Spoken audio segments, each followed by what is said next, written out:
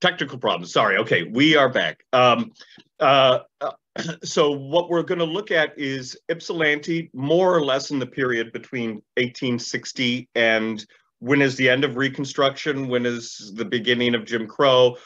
That's, we're still living in the world of both Reconstruction and Jim Crow. So we're still dealing with all of these issues, and we're still very much living in the world created by the Civil War. So let's go forward. And the first thing we're going to look at is 1863, Michigan's Colored Men's Convention. That's the official name of it. And these conventions were extremely important to Black life before the Civil War. There were national conventions and state conventions. Black men and Black women were couldn't participate in politics, even the way that white women could. You couldn't vote, you couldn't run for office, you couldn't be on a jury, et cetera, et cetera. So your relationship to the United States and to the Civil War is different. And one of the things we see here is in 1863, because of what Ypsilanti is, and we'll talk a little bit more later about that, is that this is a gathering place. And it happens here, if we notice, when does this gathering happen? It happens January 28, 1863. And so what is the reason for that? Well, January 1st, 1863, the Emancipation Proclamation goes into effect. And we all know that the Emancipation Proclamation is problematic. We all know that it is a legal document, a document, the necessity of war. It is one of the driest, most legalistic revolutionary proclamations ever given. And one of the things I think is we can dismiss the Emancipation Proclamation as not actually liberating anybody at the time. But I think that would be a mistake because it changes the character of the war. And the most important immediate thing it does is put guns in the hands of Black men. And that is a dramatic transformation in this country. And so the raising of Black troops immediately raises questions about, will these troops be treated like white troops? Will they have Black officers? Will they have white officers? What will their rights be in comparison to white troops? Can you have an army where you have a differentiation of troops, some troops treated differently than others? That's going to be very problematic in an army.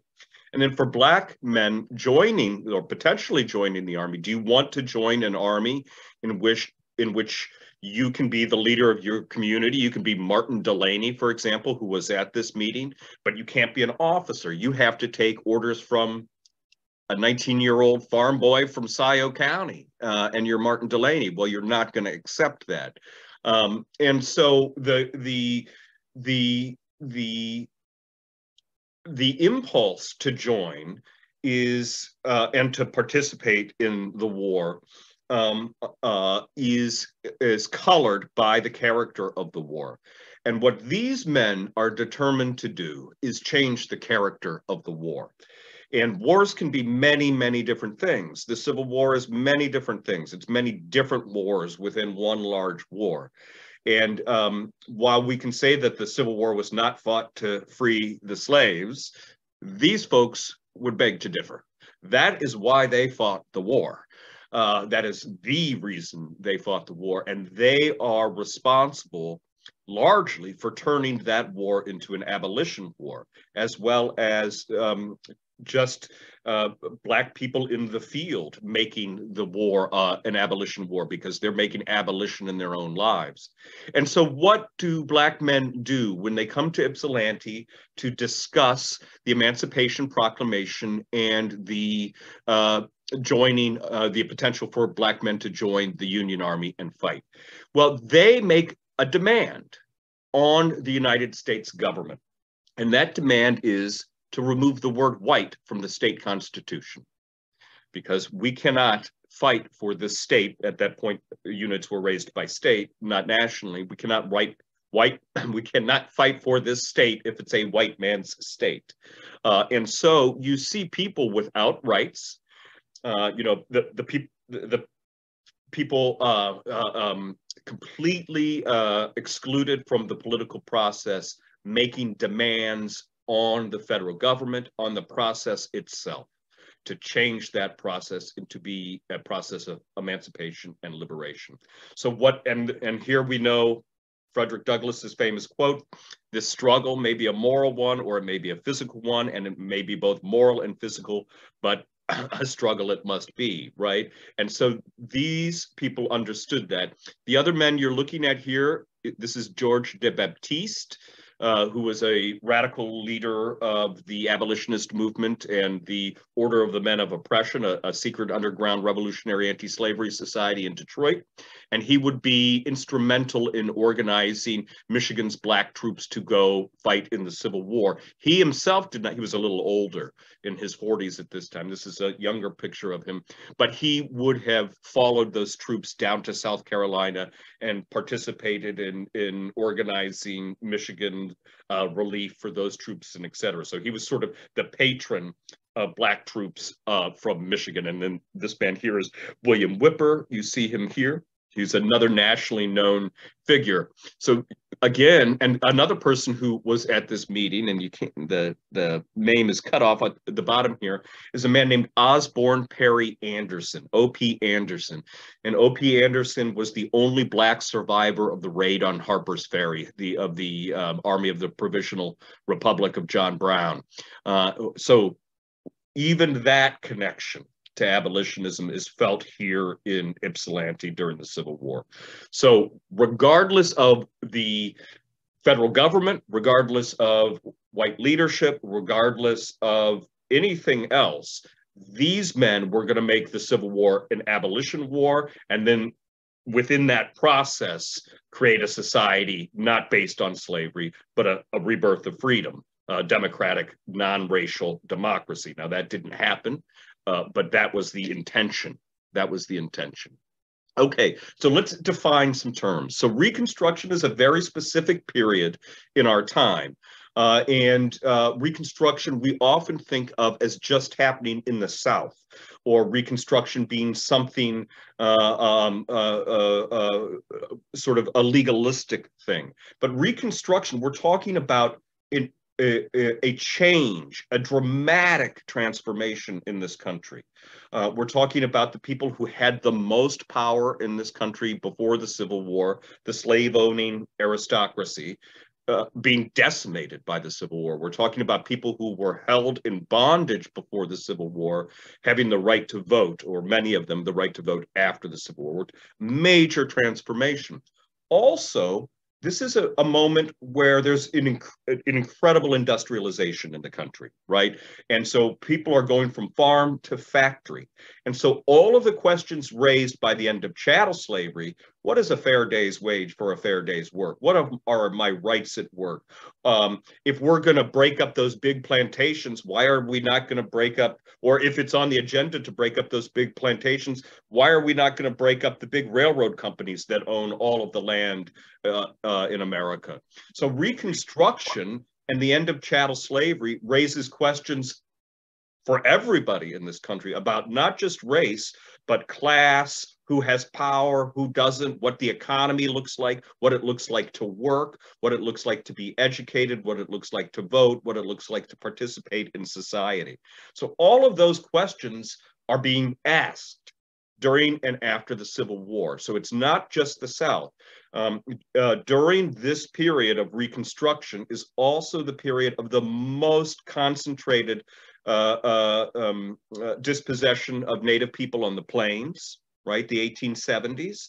This is when the Little Bighorn and all of that kind of stuff happens. It is also the largest workers' uprising in American history in 1877, in which potentially thousands of people were killed over that summer, and of a workers' uprising on the railroad tracks. So this was an incredibly violent, confrontational period that was not confined to the South.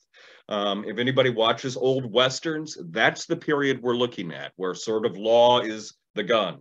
And you can imagine half of the country was under arms and killing each other for 5 years. And you have not just these demobilized armies and people having that. You have a traumatized country. You have a country that had 750,000 people die in 5 years, right? So in part, Reconstruction is dealing with the political, social trauma of the last period as well. So all of these ideas, land, labor, race, rights, citizenship, are coming into discussion.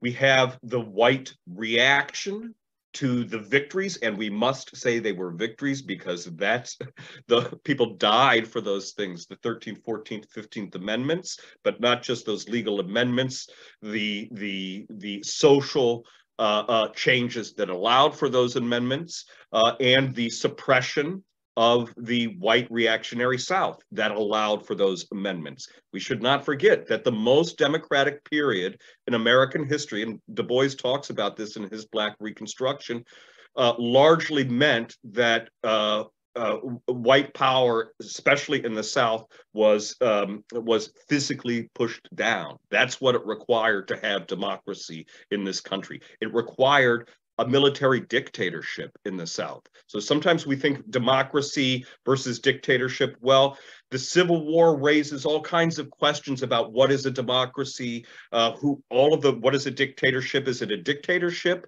for the U.S. military to enforce the rights of Black people in South Carolina? Well, you would only think that is a dictatorship if you were a white person in South Carolina. If you were a Black person in South Carolina, that would be a defense for your freedoms, not a dictatorship, right? So these questions are fraught with difficulties,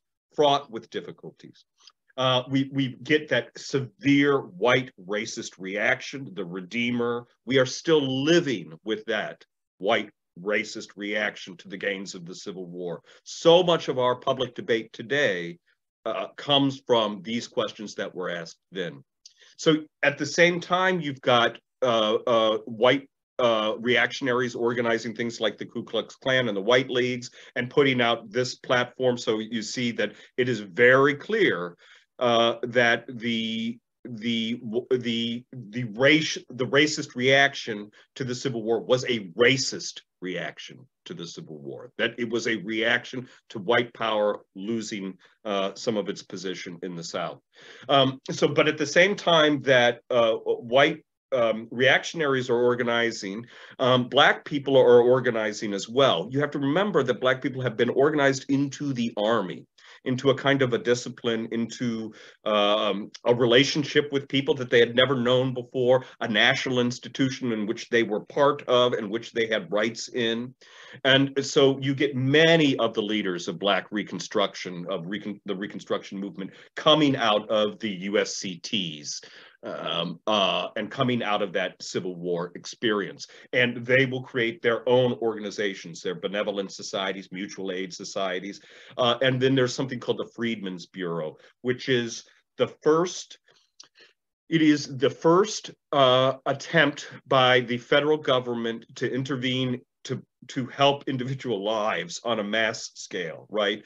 So when we think of Black liberation and the things like the 13th, 14th, and 15th Amendments and those victories that we associate with the destruction of slavery and the liberation or potential liberation of Black people after the Civil War, almost every one of those acts liberates many more people than just Black people, right? So public education demanded by Black people. Now, if you're poor and white in Mississippi, you get to read for the first time. You get to learn for the first time.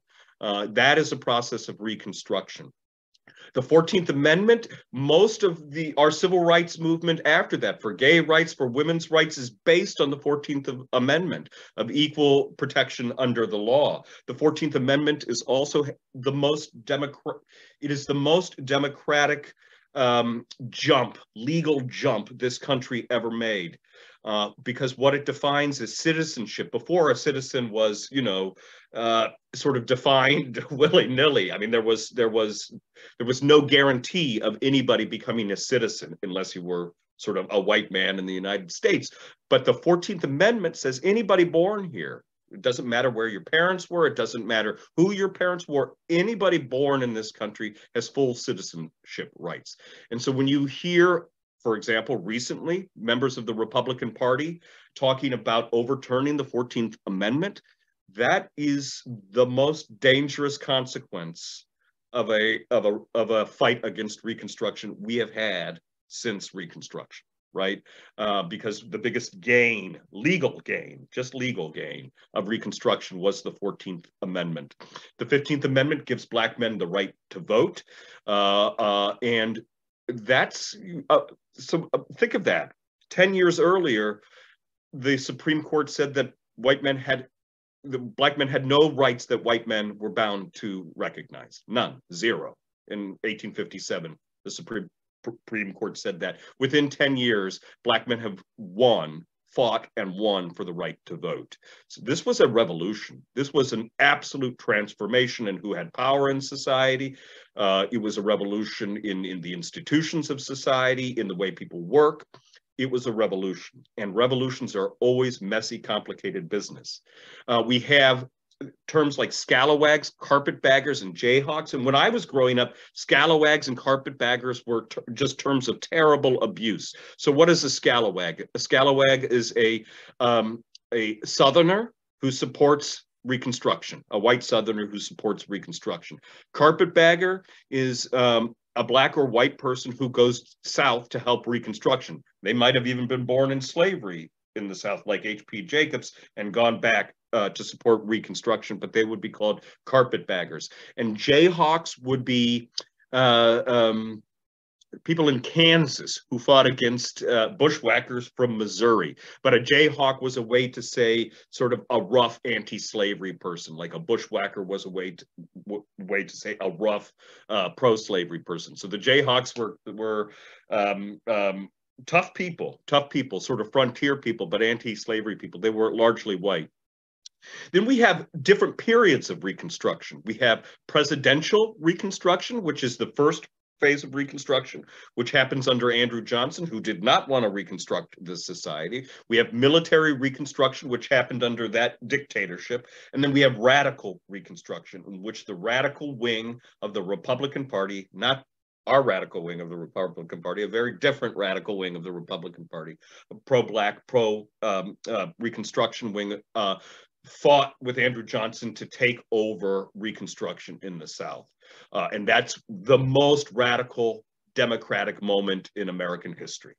So it's not now, it's not during the Civil Rights Movement. If I were to define the most radical democratic moment, and not because of the rights people had, but the potential to gain new rights, it would be Reconstruction. So even though women did not have the right to vote in Reconstruction, the horizon for rights opened by Reconstruction made people demand women's rights, right? And so Reconstruction was an incredibly democratic period, again, fraught with all kinds of complications. We also have Black codes, the National Civil Rights Acts of 1866 and 75. We'll look more at that. Michigan's Constitution and Civil Rights Acts. A lot of this is based in legal framing, right? Because I think it's important to remember, why are there so many acts and so many laws that are required by Reconstruction? Well, that's because so many laws of this country were put in place to codify slavery.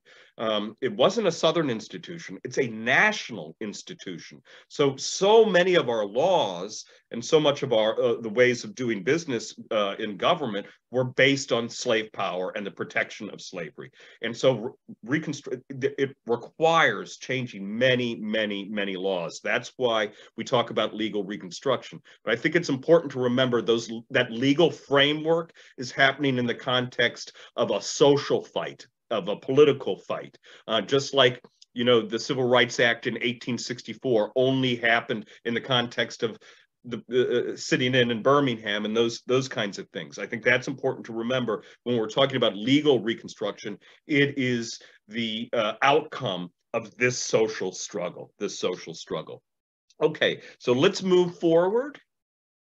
Okay, so let's just briefly look at the community here before the Civil War. I think that's important to look before and after. People are probably familiar with this. About 10% of Detroit was enslaved through much of the 18th century. So again, slavery is a national reality. Michigan becomes a state in 1837 only when Arkansas can become a state. So the fact that Michigan gets to join the Union is determined on a slave state joining the Union, Arkansas. Ypsilanti is settled largely by New Yorkers. So upstate New York too, not New York City. New York City had a very strong relationship, a mercantile and financial relationship with slavery. But northern New York is one of those places in the United States. It certainly had Black people, it certainly had slavery, but it was one of the places where slavery probably had the least sort of impact on the economy and lives of people. It was also the place where there was a religious revival movement, several religious revival movements called the Great Awakenings, based largely in the Methodist Baptist traditions.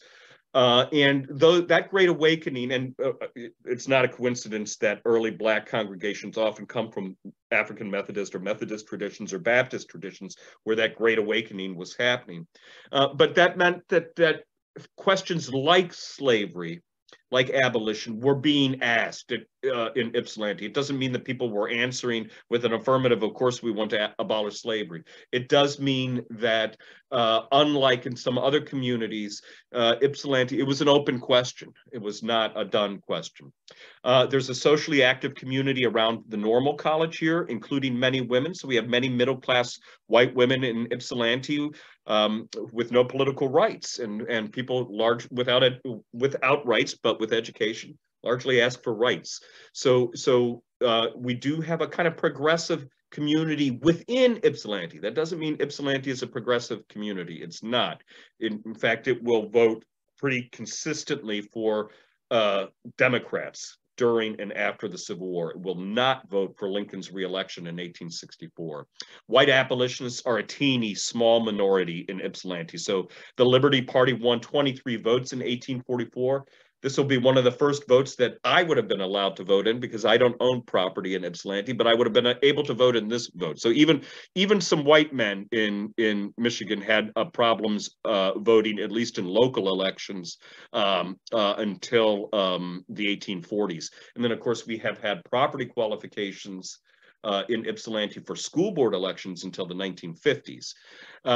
So the Liberty Party only got 23 votes. Now, again, that's only white men over 21 with certain qualifications who can vote, but that's still in Ypsilanti, that's about 3% of the vote. So when we think of Ypsilanti as a abolitionist hotbed, no, it wasn't.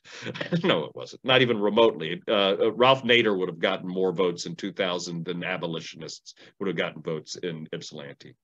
The first noted segregation in the city, and there's going to be noted segregation, is all the way back in the 1840s, and it's in the original city cemetery, which is now Prospect Park. In the 1850s, Ypsilanti's Black population triples. And that is because of the Fugitive Slave Act, which means that Ohio, or in any place sort of north of the Ohio River, which you might have found a modicum of refuge before 1850, now becomes off limits. The federal government will come in and force the states to return you to the person who owns you. So Canada is the only place where there's a modicum of freedom available, and we are very close to Canada. So the combination of the normal school and a couple of early Black families moving here with our geography means that Ypsilanti explodes in a Black population. And Ypsilanti will have the largest Black population of any city in Michigan between the Civil War and by percentage and about World War I. And so you notice here's a group of refugee settlers in Windsor, Ontario. So these are the people who escaped from slavery and settled into Canada. And that is what Ypsilanti's community is. My guess is, in fact, these people are related to Ypsilantians. It would be surprising that they weren't. Okay. rights before Reconstruction. So Ypsilanti had black codes. What were black codes? They were state laws which governed the activities and abilities of black people to live in those states. So many northern states, which didn't have slavery, had black codes. And so states like Indiana, Illinois, Ohio, and the codes were different from state to state, but let's say Illinois would require, if you were a black person, free, never been enslaved, anything like that, if you wanted to move to Illinois, there were black codes, which meant that you would have to put up $500 surety, have 3 white men sign that you were a good person, et cetera, et cetera, et cetera. And so Michigan did have those black codes in 1827. We have a small number of enslaved people still in Michigan up through the 1830s. On August 1st, 1834, a monumental thing happens, at least in this part of the world, and that is slavery is ended with a couple of large caveats, like India in the British Empire, which means that Canada is now the place for freedom. And it means that this republic is less free than King George's monarchy, which was not lost on many abolitionists. So that slavery being outlawed right next door, you have a literal you have a literal retort to American slavery physically within 30 miles of us, right? And that changes some of the character of the fight against slavery, but it also means that Black people have refuge communities, not refugee communities, refuge communities in Canada in which to organize the struggle against slavery in the United States.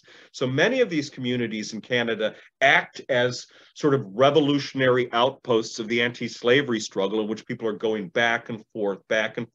When John Brown is organizing his raid on Harper's Ferry, he goes to Canada, to Chatham. He meets with this remarkable man right here, William Lambert. So when Brown is organizing the Provisional Army to go to Harper's Ferry, where does he come for troops? Black troops. He comes to the Detroit area. That's exactly where he comes because this organization has already happened here. So remember in 1863 how we talked about Black Ypsilantians demanding that the word white be removed from it? Well, 20 years even before that, William Lambert, when the first Michigan Constitution was being ratified, went to Lansing within 6 years of Michigan becoming a state to demand that Michigan also drop the word white from its constitution. So there has never not been a civil rights movement in Ypsilanti. There have been Black people demanding full freedom in this area ever since there have been Black people here. Interesting too, within this area, so you have people like William Lambert demanding freedom in this country, but also people by the 1850s were giving up on this country and thinking about going to Africa. And so Martin Delany is organizing to the Liberian expedition to go to Africa. And this is Asher Array up here, and Asher Array's nephew will be one of the men who will join with Martin Delany to go to Africa. So we also have an immigrationist, of people who are fed up. Now, it's very different than the white immigrationists who want to remove Black people from the United States. These are Black immigrationists who want to return on their own terms to Africa. And so we have both of those kind of communities living in Canada and arguing with each other and having different meetings and all of that kind of stuff. So remember, this is a very politically active community that has been having discussions about what to do about slavery for decades, generations before the Civil War. They're bringing those discussions into the Civil War. So we talked about the 18 Fugitive Slave Act. 1857 is the Dred Scott decision, which is that decision that we talked about, which said that Black men had no rights, literally, that white men were bound to respect. And Ypsilanti is closely connected to that story. In fact, the Ypsilanti's most important connection to the entire story of slavery and the fight against is probably Ypsilanti's connection to Lyman Norris, Norris Street, Norris Avenue in Ypsilanti. He was the congressperson from here. He's the son of Mark and Rosina Norris, who were pioneers and founders of Depot Town and wealthy landowners here in Ypsilanti. And they were emigrationists, meaning they were against slavery because they didn't believe that Black people should be in the United States at all. So sometimes you'll read in history books that the Norrises were anti-slavery. They weren't. They were anti-Black, and Black people slavery required Black people. But their son, Lyman Norris, became ideologically pro-slavery, and he became a leading Democrat. He actually moved from Ypsilanti to St. Louis, Missouri, to edit a pro-slavery paper. He was a lawyer in Missouri, and he became the lead lawyer for the family who owned Dred Scott, the slave owners who owned Dred Scott, and argued the Dred Scott case to the Missouri Supreme Court, which let it then go to the United States Supreme Court.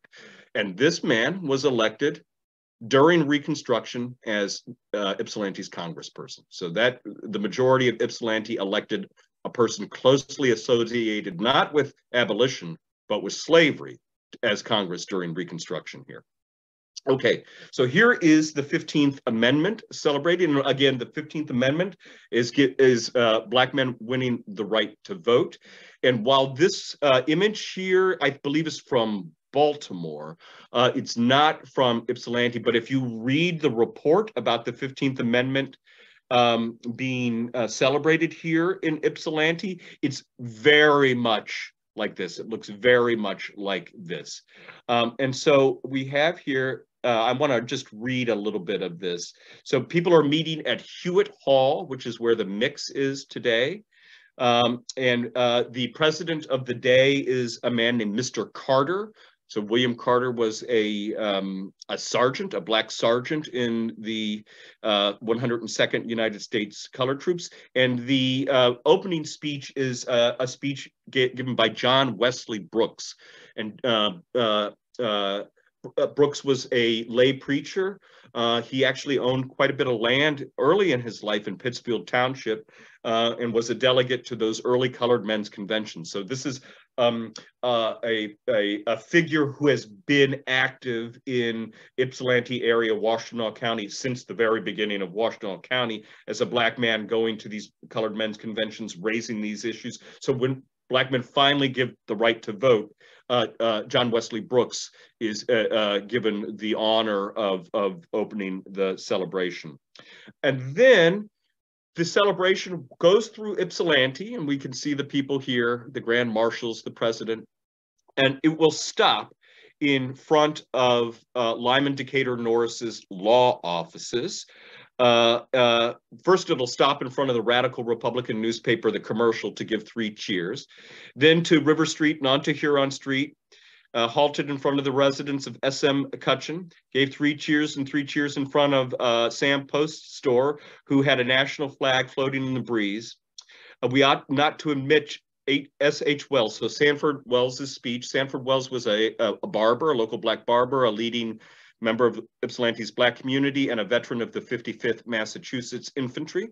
And they get to Lyman Decatur Norris's office, and Mr. Wells said, "We praise God for giving us Abraham Lincoln.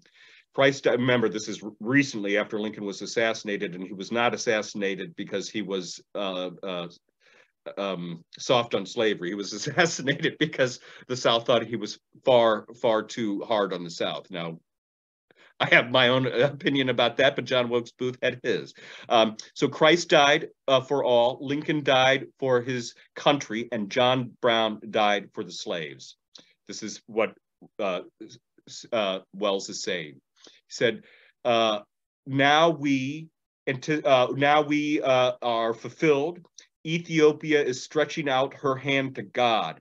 No party is able to swallow the Negro but the Republicans, meaning that the Democrats have lost this powerful voting bloc, which will control the government now. So people, again, going from no power to associated with the most powerful political party in the country. And he says, the curly hair doesn't seem to tickle their throats now, does it? And it's not long since a Democratic candidate for Congress said that we had no rights he was bound to respect. He dare not say that now. To Lyman Decatur Norris's face, they are saying that in the streets, not in private, in the streets, as he's going to be congressperson. So that is, I think that gives you a good example of the confidence of this community after the Civil War. Okay, legal reconstruction in Michigan, and I know I have to speed up a little bit here. So this is the legal changes that need to happen in Michigan for Black people to have rights. And there are, again, these legal changes only happen because people are struggling socially in all kinds of different ways, right? These are not coming from on high, they're being pushed from below. They're being pushed from below. So in 1863, Michigan itself authorizes the provision in the Emancipation Proclamation to raise Black troops. So Michigan, you know, and that was a debate. It was a debate. Now, Michigan decides to do it, but they decide not to do it. So they decide to do it in theory, but not to do it in reality. And that means many Black men who wanted to join here will go on to join the 54th and 55th Massachusetts. So that's why we see so many Black men in March, April, May go to Massachusetts because of the reticence of Michigan to fulfill its obligations. In 1866, a bill on women's suffrage, because this is what Reconstruction and the Civil War has opened. Nobody was talking about, I mean, I think it would have been very hard to get a vote on women's suffrage to the Michigan Senate before the Civil War. But immediately after, it gets to the Michigan Senate. Now, it's defeated only by one vote, and we'll have to go through a long period before another, 50 or so years before Michigan will vote for women's suffrage. But so, again, it takes 50 years to achieve the promise of Reconstruction. That's how radical Reconstruction is. In 1867, state legislature prohibits segregation of Michigan schools. So we have an anti-segregation clause going back to the 1860s here. In theory, no Michigan school should ever have been, after 1867, should ever have been segregated. Now, anybody who went to Michigan schools went to a segregated school. So something didn't work out there. But legally, you had the basis to fight segregation of Michigan schools. In 1867, a new constitution was put forward with Black suffrage in it. So this is before the 15th Amendment nationally. So this is sort of a 15th Amendment on a statewide level. That fails. The first Black man elected in post-Reconstruction period, I think probably the first Black man elected. People were appointed before to certain positions, but not, I don't think, elected. But in 1868, Dawson Pompey is elected to Covert Township Road Commission. That is your first Black elected person I know of in Michigan. In 1869, the Workman versus Board of Education.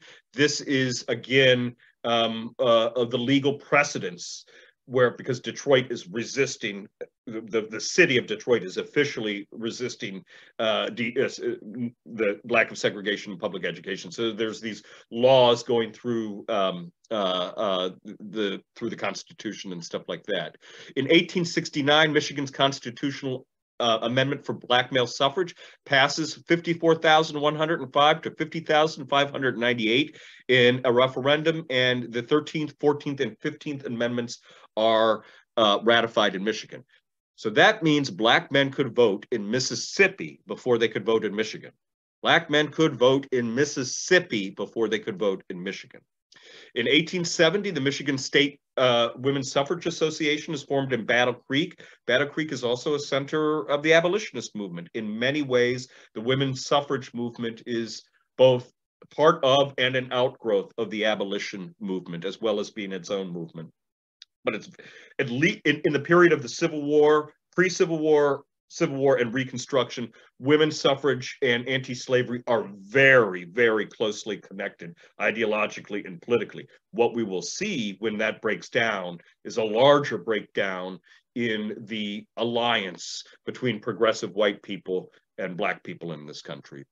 In 1872, Sojourner Truth is turned away when she attempted to vote in Battle Creek. So people said that these amendments, the 14th, I don't think they actually mentioned men by name. So women tried to vote. And I know that in Ypsilanti, women also tried to vote in the 1872 election and were turned away. I believe that Helen McAndrew tried to vote in Ypsilanti in 1872 and was turned away.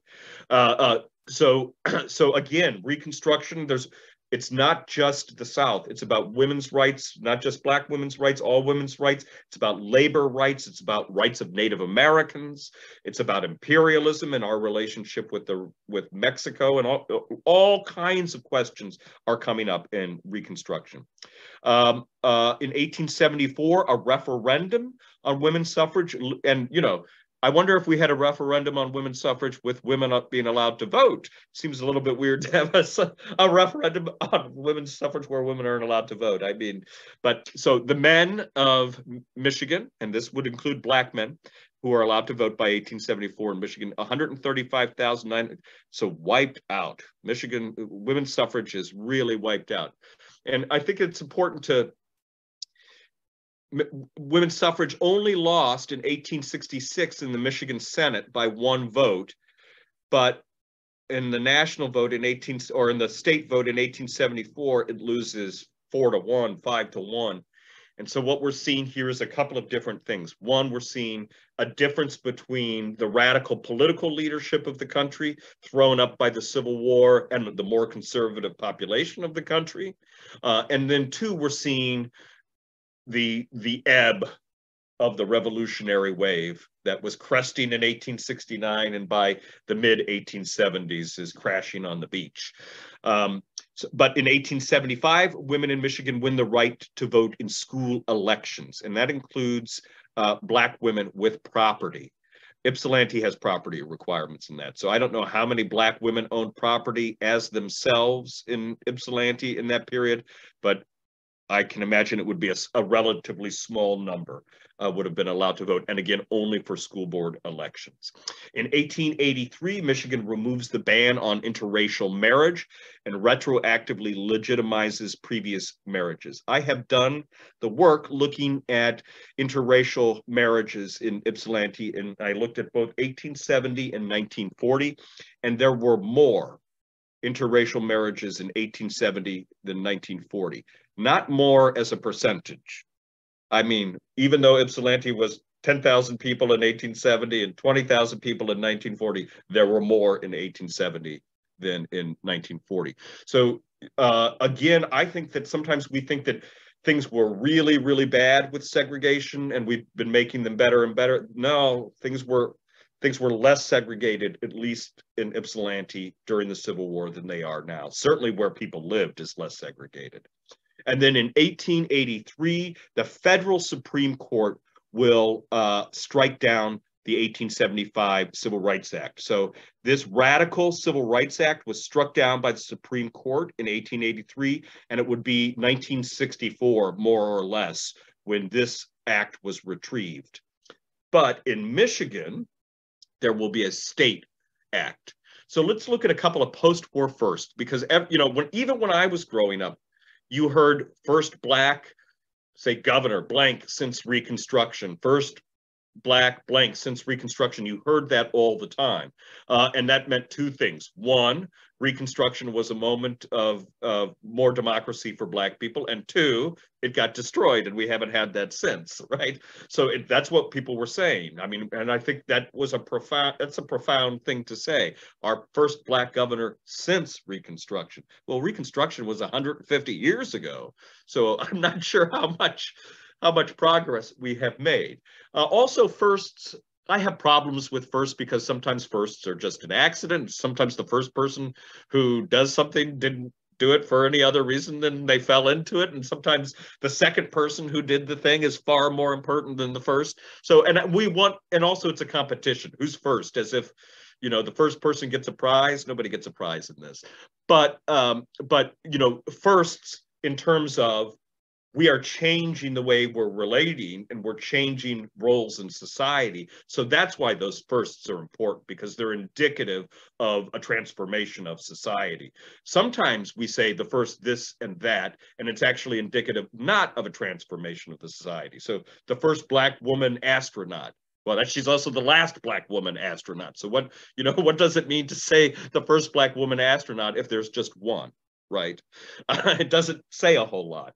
And I don't know if there are more Black women astronauts than that. I'm using that as an example. But so I think sometimes we use firsts in a really problematic way. But it is important to think about the changes that are happening. So look at how these changes happen. They drips and drabs and around the main issue. According to the decision of the Supreme Court, persons with less than 1/4 African blood in their veins are white men and voters. Let such persons be sure to register and vote.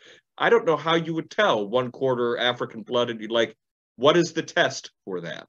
I have no idea, because African blood doesn't look any different than anybody else's blood, but you get my point.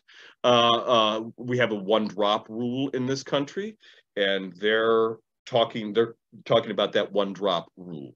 Poll raising, the colored people of our, and a poll was a campaign poll. It was like a totem that you would put up in parks or something like that, with ribbons and flags and banners hanging off of it. It says, poll raising. The colored people of our city proposed to raise a poll on Monday afternoon at 5 o'clock in honor of Grant and the memory of the great emancipator Abraham Lincoln near the West Public Square. So the West Public Square today is where Owen Business School is. So just west of the library there were 2 public squares. Now, and Grant was considered a radical. Grant supported Black civil rights. Grant put the U.S. Army into the South to fight the Klan. The first time that happened since, well, I think Eisenhower put federal troops in the 50s, but so the first time federal troops were put in to fight the Klan, the last time they were put in to fight the Klan was Grant. And so in the South, you have things called the Union Leagues, which are radical Black sort of paramilitary voting organizations to defend the community, to push forward rights, to defend radical Reconstruction. In the North, those organizations were often called Grant Clubs. And in Ypsilanti, there are several Grant Clubs, and Sojourner Truth would have come to Ypsilanti to speak at the Grant Club meeting at the old First Ward School. So such a club was organized in the City Hall Thursday last night. Look here, remember the poll raising we had before? Our poll was cut down by the Ypsilanti Ku Klux Klan. Rejuvenated, taller, and better will be raised this evening, 6 p.m. Rally Freeman, turnout Tanners. So what are Tanners? Tanners are workers. It's saying turn out working class people against this Klan. So it is that radical alliances that were formed in the Civil War. This is a reference to that. And so it's also should be noted, Ypsi has a Ku Klux Klan in 1867. That's 3 weeks after the Klan is founded. That means people in Ypsilanti are clearly clued in to what's going on with white reaction to the South. I mean, it's even if they're not really the Klan up here and they're sort of aping the Southern Klan, they're doing it immediately when the Klan is formed in the South. So there's clearly a well of pro-Southern support in Ypsilanti, right? There's clearly that. Now, is it a majority here? No, but it is real here. S.H. Wells, remember him? He's the barber. The colored juror from Ypsilanti served for the first time on circuit court Tuesday last in the so if you were Black men served on juries in the late 1860s in Ypsilanti. Black men would not serve on juries again in Washtenaw County until the late 1930s. And then look at this. Colored jury. A colored man committed a brutal indignity upon the daughter and honor of an honored colored citizen, S.H. Wells. Remember, he's the barber. Upon complaint, he was arrested and brought before Justice Van Cleve. A jury composed of colored citizens exclusively was called, and the offender was summarily dealt with. Such a jury is something new here. It is a legitimate result of the 15th Amendment. Henceforth, juries composed in whole or in part of this class of our fellow citizens will be of a common occurrence. A jury of your peers. Now, if the accused had been a white man, I guarantee there would not have been a jury of all black people. So, an all black jury just means for a case in which all the defendant and everybody is black, right? But how remarkable in a situation where 10 years earlier, black people had no ability to even have recourse to the law, let alone sit on the jury, right? Okay. H.P. Jacobs. So I hope Professor Egge is on the call tonight, but we'll be giving near Martin Luther King Day, we'll be giving a presentation at Eastern Michigan University on H.P. Jacobs, and we will have folks from Jackson State there. So if you're able to make that, do make that. I think that'll be a wonderful meeting. So who is H.P. Jacobs? H.P. Jacobs is, in my opinion, the most important black man, well, the most important man, most important woman, most important person, black or white, man or woman, to have ever lived in Ypsilanti. He is a major Reconstruction leader nationally, but specifically in the state of Mississippi. He was born enslaved in St. Clair County, Alabama. His enslaved name was Samuel Hawkins. Samuel Hawkins. He was probably the son of an enslaved woman named, well, he was certainly the son of an enslaved woman, Mary Dill, and probably his father was a white man connected with the Dill family.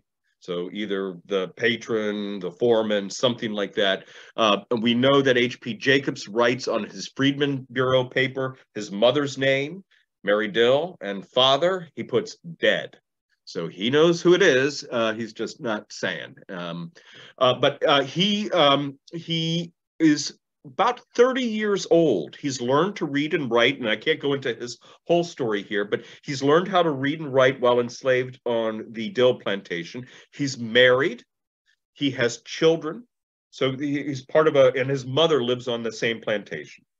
And in 1856, he escapes. He writes his own, he's learned how to read and write. What a remarkable thing. And he's used that as a weapon of freedom, and he's forged his own freedom papers. And he's forged the freedom papers for his wife. He's forged the freedom papers for his daughters and for his wife's brothers. They steal or take or liberate the masters, the Dill family's cart and horses, buggy and horses, and they make it from St. Clair, Alabama to the Detroit River in less than 3 weeks, which is remarkable. At the Detroit River, H.P. Jacobs, as he writes, sheds his slave name and takes the name H.P. Jacobs. He's baptized in the river. H.P. Jacobs, I've always wondered what that was. His wife's name was Louise Jacobs. He is taking his wife's name. And Louise Jacobs was, she dies young, so we don't know, and she's a black woman, so we don't know much about her in the historical record, but she is certainly a partner of all of his labors, and I think probably should be considered a co-founder of many of the things he did while she was still alive.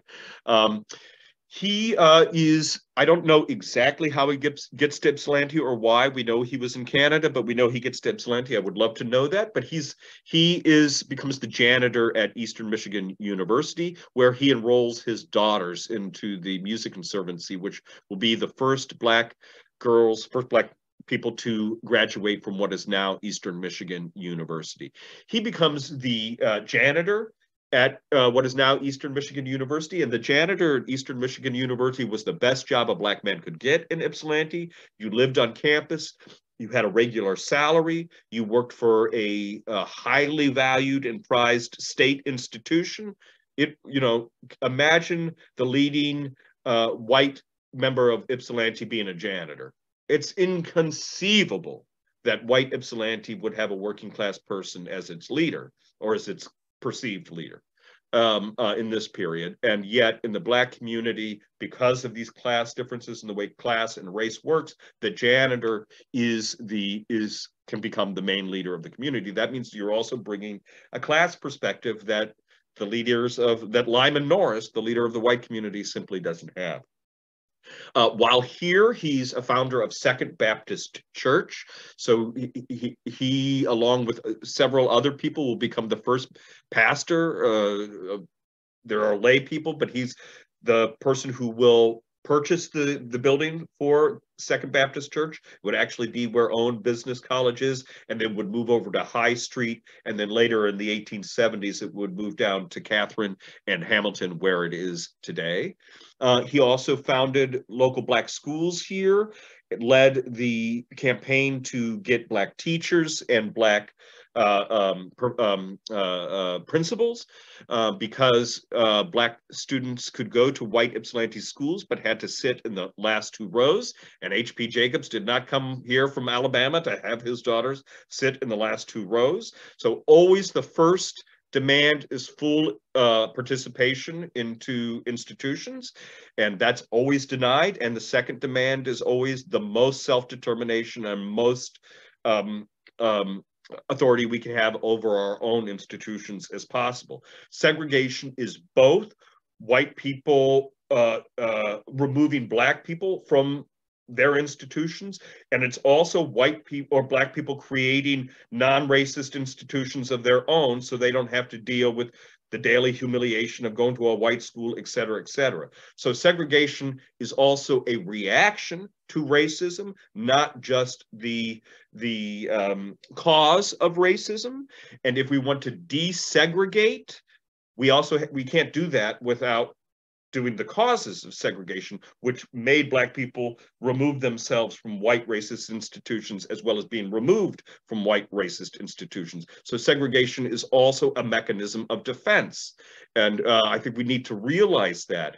Desegregation in Ypsilanti destroyed the Black business district. It did not create new Black businesses. It destroyed the Black business district, because what we're talking about is segregation is a product of a racist society, not the cause of it, not the cause of it. Of course, they interact on each other and codify each other. Okay, but he goes immediately down to, not immediately, but after, he participates in the 1863 Colored Men's Convention here in Ypsilanti, and he will go down to Natchez, Mississippi, which is in Adams County, Mississippi, which even after the Civil War had a percentage population about 90% Black. And so it was a place where during Reconstruction, Black political power could flower, right? Natchez is a place where if there was real democracy, literally every elected official, more or less, would have been Black, right? And so H.P. Jacobs goes down to Natchez, Mississippi as part of Reconstruction. So he's a carpetbagger, even though he's from Alabama. He will go down to there, and he immediately begins setting up a school. That school is called the Natchez Seminary. Here it is on your upper left. And his wife and daughters will become teachers at that school, even though his daughters are in their very early teens at that point. They're educated here at the Normal College. Today, the Natchez Seminary is known as Jackson State University. So the founder of Jackson State University was the janitor at Eastern Michigan University. Again, let me say that. The founder of Jackson State University, one of the most important institutions of Black higher education in this country's history, was founded by the janitor at Eastern Michigan University. He was elected 3 times as Mississippi State Senator. He was elected to Natchez City Council, and he was elected sheriff. So the man who escaped from slavery in St. Clair, Alabama, is elected sheriff of Natchez, Mississippi, before the end of the 1870s. A revolution has happened in this country to allow for that to happen. So he helps to rewrite the Mississippi State Constitution, the first post-slavery Constitution, and he puts he fights to put 2 important elements into that Constitution. The first element is free, publicly funded education for everybody up to a certain age. Again, most of certainly almost all of the South and much of the United States did not have public education before the Civil War. It required Black demands for public education and Reconstruction to allow white people, poor white people, to have access to education in large parts of this country. Black liberation tends to liberate everyone.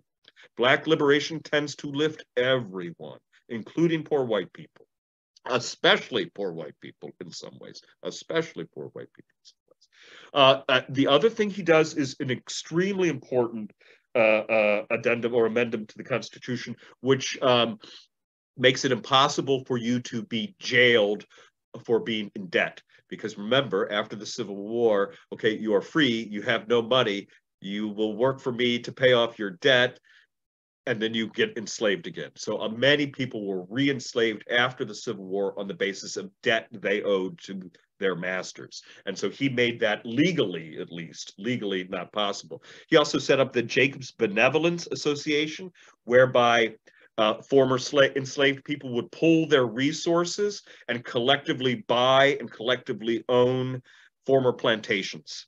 That didn't work out well. The breaking up of the land, which was the most necessary, the 40 acres and a mule that Du Bois and many other people talk about, that most necessary element of Reconstruction did not happen. And in some ways that allowed the white reactionaries the political space and the political power based on their land to come back. If we had broken up those big plantations the way the radicals like H.P. Jacobs, the way Thaddeus Stevens had wanted to, it would have been much, much harder, and we would not have had a sharecropping system, et cetera, et cetera. So Reconstruction, if I were to say the one great failure of Reconstruction that allows for so many of the other failures that came afterwards, it is that question of land and not breaking up the plantations and not having, and Black people still living as tenants, not owning land, not having ownership, whether collective or individually, of the land. That to me is the key mistake that we're all paying for and will pay for a very, very long time. He also offered bills on debt, education, crime. He organized the Mississippi Baptist Convention, which means that, after the end of the Civil War, there were certainly many churches or congregations within enslaved life, but now after the Civil War, those congregations and churches can become official, can become legitimate, have their own institutions, and they will be completely Black-controlled institutions, right? The Black church is the only completely, I mean within the context of a racist society where resources are limited, so it's not complete, but the Black church is the place where Black people have real power over an institution. And you could see how that happens in this process. He is a rival to John R. Lynch, so there's a rivalry between Black leaders of Reconstruction in Mississippi. John R. Lynch versus H.P. Jacobs. John R. Lynch is allied with Southern Scalawags, and H.P. Jacobs is allied with Northern Carpetbaggers. It's hard. There's a bunch of stuff going on here, but there's a very big conflict between two wings of the Black liberation movement after the Civil War in Reconstruction, and that conflict, at least in the story we're looking at, is illuminated by the fight between John R. Lynch and H.P. Jacobs. Now, very interestingly, H.P. Jacobs will come up to Ypsilanti all the time. It's not a one-off. He retains his relationship with Ypsilanti, even though he's living in the South and working in the South for the rest of his life. His daughters will return to Ypsilanti, and many of them will live here and have their families here for the rest of their lives. His last daughter dying in Adrian, Michigan in 1952. So there are people alive in this area today who knew H.P. Jacobs' family. But very interestingly, John R. Lynch also comes all the way from Mississippi to Ypsilanti many times to speak. And I can't help but think that what we're seeing there is also part of that rivalry between Jacobs and Lynch. And it takes place both in Mississippi and even in Ypsilanti, Okay, so suffrage debates.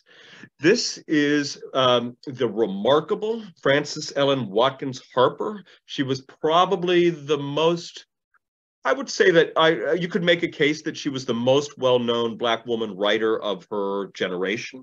She was a poet, she was an abolitionist, she was a feminist, a fighter for Black liberation, a fighter for women's liberation, a remarkable person. She also led, um, after John Brown and John Brown's men were killed, were executed, or died at Harper's Ferry, she led a group of women who raised money for the rest of their lives to take care of the orphans of Harper's Ferry. So she would become friends with John Brown's widow, Mary Brown, and have a long-term relationship with them because she raised money for the families.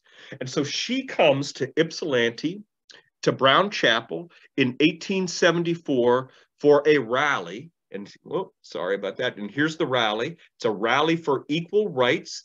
Equal rights demand the women vote. Mrs. Harper, the Distinguished Color Woman Order of America, will speak at the Methodist Episcopal African Church in this city, the corner of Buffalo and Adams Street, tomorrow evening. Her subject will be the relations of the colored women of this country to the government under which they live, their rights and needs. We are glad that our colored friends are getting alive to this great question, the cause of Christ, of a redeemed and regenerated humanity. And who's going to speak at this? Professor Estabrook, who is a white professor from Eastern Michigan University. Look who's there. See, S.H. Wells, the man who denounced Lyman Norris, the Black barber and member of the 55th Massachusetts, is now going to fight for women's rights. Every colored man and woman felt the full force of her remarks as she portrayed how, when the dark shadow of slavery rested upon them, they mutually suffered. Oh, I went away. They mutually suffered. And let me, now being free, the justice and necessity of both clinging and rising together. So the Reconstruction, even for Black men to get the right to vote, and then you use that right to fight for our rights as well, right? You've only gained that right if you can use it to, it's only worth something if you're going to use it to expand the rights of others as well. And so this is 1874 that we see Black Ypsilanti demanding women have the right to vote. This is at the most important Black institution of Ypsilanti at the time, Brown Chapel AME Church. This is not a sidelight. This is a central thing. Frances Ellen Watkins Harper is a major figure. And so we have Black Ypsilanti supporting women's right to vote in 1874. It will take another, yeah, I'm trying to do the math in my head, but over 40 years before women in Michigan would get the right to vote. Frederick Douglass speaks in Ypsilanti. He spoke 3 times in Ypsilanti in 1866, and here's where he spoke. Here's Hewitt Hall. This is the mix right there. And you can see the 3rd floor is now gone, right? And it actually used to be a roller rink and all kinds of stuff, but it was a major theater. It was also the first place where Uncle Tom's Cabin was performed in Michigan, right there. And you see that Frederick Douglass will speak at Hewitt Hall Thursday evening, May 17th, 1866, and his talk is the assassination and its lesson. So here he is speaking on Lincoln's assassination in 1866, and look at how much seats are. A reserved seat is 50 cents. So Frederick Douglass is getting as much, he is a major draw. I don't think many people in the United States speaking that time would get 50 cents for a speech. So he is a major draw. It's like spending $200 to go to a concert or something. It's not quite that, but it's not cheap to go see him there. And then he comes back the year later and he gives the talk, a remarkable talk. And if you want to do some homework tonight, go look for this talk by Frederick Douglass. It's called The Perils of the Republic. And if you notice that date, that is Martin Luther King Day. It's also Inauguration Day. And so a few years ago when Trump was inaugurated, it fell on that date. And Frederick Douglass is giving a speech, The Perils of the Republic, which is a complicated, long, detailed, deep, politically powerful speech on the dangers of an incompetent racist as president. It's a powerful, powerful speech. And we were lucky that we were able to have Ypsilanti high school students memorize that speech for the anniversary a couple of years ago and celebrate the speech that Douglas gave on that day on the anniversary by reciting it. In 1888, so 20 years later, Douglas comes back to Ypsilanti. He'll speak at the Opera House. That's gone by then, or that's a different setup in the Hewitt Hall by then. And it's a very different speech. So the first two speeches are sort of revolutionary speeches. They're speeches about reconstructing society, not just the government. There's speeches about expanding rights. In 1888, again, Frederick Douglass is very old at this point. The speech is mainly, please continue to support the Republican Party, even though they haven't done anything for you for the last 10 years. And so it's a very different speech. Douglass is a Republican. He will be a Republican his whole life. And he will come to Ypsilanti because Ypsilanti has an important Black population to encourage them to continue supporting a party that does not support them anymore. And so let's look. Let's see. So snapshots of social life in that period after Reconstruction, where we have the ability of a greater ability, especially of Black men, if not women, to move in society, to organize in society, to be political, to be economic actors in society, right? But at the same time, we still have a social constriction and a racial constriction, which makes full integration and participation absolutely impossible. So you see an explosion of Black self-organizations. You see an explosion of Black community organizing, everything from mutual benefit associations, which would pool the resources of Black families together to buy property, so they didn't have to go through white bankers, to to bury you at Highland Cemetery. So you had those mutual benefit associations. You had groups like the Black Masonic Lodge, the Prince Hall Masons. You had women setting up Lyceum reading groups in their homes. So let's just look at a couple of I think this is because we're talking about the politics and the legal stuff, but this is the life that people live in. This is what they're creating. Out of the Civil War, they are creating a Black world, in conflict and contest with each other and with white people and with the state and all kinds of stuff, but they are creating a world that did not exist before or wasn't fully formed before. So the colored folks held, and again, these are from the time, so I'm just going to read them as they're written. The colored folks held a church social at Batch Elders Hall Christmas night. Batch Elders Hall would have been across from where kind of Beezy's is today on North Washington. About 12 o'clock, some drunken rowdy came there and succeeded getting up a row by being too intimate with some of the young ladies. As a natural consequence, he got a chair smashed over his head, which led to a state of confusion and pretty lively breakup of the social. So, sometimes things don't go as planned. I think it's important to remember that this is also a working class community. It's a rough and tumble community, like any working class community, right? It's divided within itself between its tea drinking Lyceum leaders and its more rough and tumble chair breakers, just like every community, right? It has all of that in it.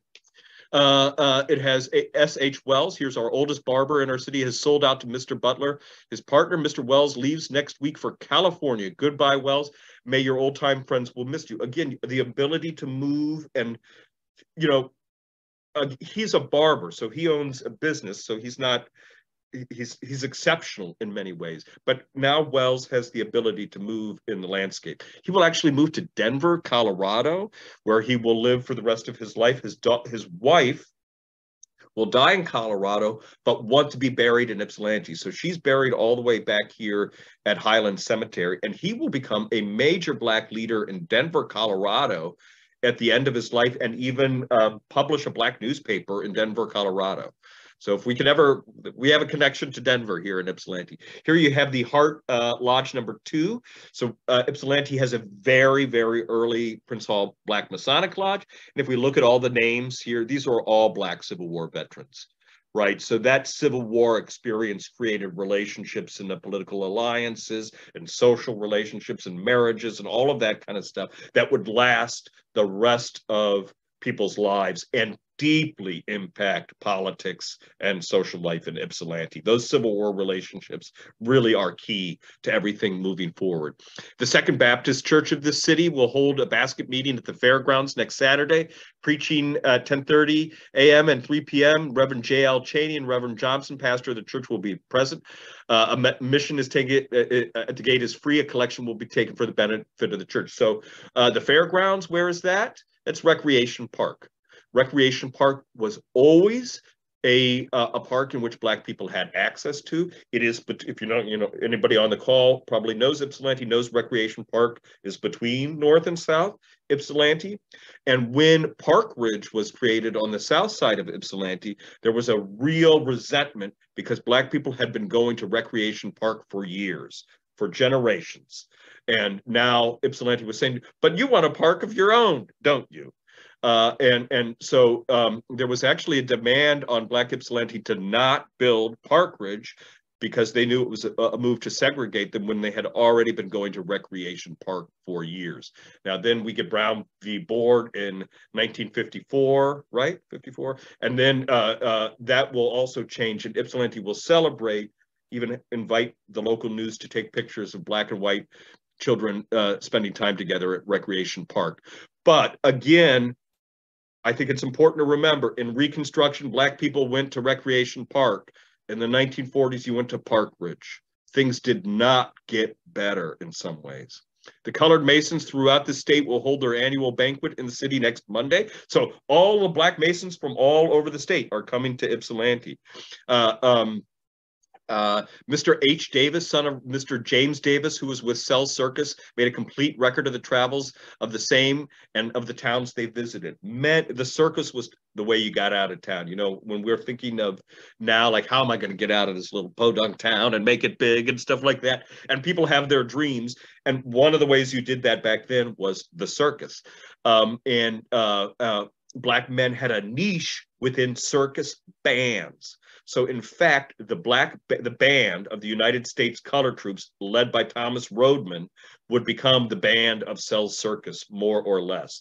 A lot of jazz music comes out of this period because at the end of the Civil War, all the marching bands threw away their, a marching band has different kinds of instruments. If you're doing it goes behind you, right? It doesn't go in front of you. And so there were tons of marching band instruments that were lying around, and they were picked up by Black folks and turned into what became jazz later. So, even things that even those kinds of connections, so deep. The American art form, jazz, in part has its roots in this period as well. Here we have the Colored Regiment reunion at the 5th. And what are they remembering? They're not remembering the Emancipation Proclamation. They're not remembering the Civil War. They're remembering what was important to this community. And it's not Juneteenth. It's August 1st, 1834. It's Emancipation Day. It's Canada. So that's when the USCT gets together here. And look who speaks at it. Major Martin R. Delaney and John O'Hara, who's a Southern Reconstruction congressperson. And then you can look at all of these names of the people participating in this. So let's see, the 5th, so that is in 1884. So remember, Martin Delaney was here in 1863, right? He's here again in 1884. Ypsilanti's Black community is a center of Black life in this area for many, many years. This reunion we're looking at is actually held in Ann Arbor, and it's held at Relief Park in Ann Arbor. Okay, and I know I need to hurry up. So the end of Reconstruction.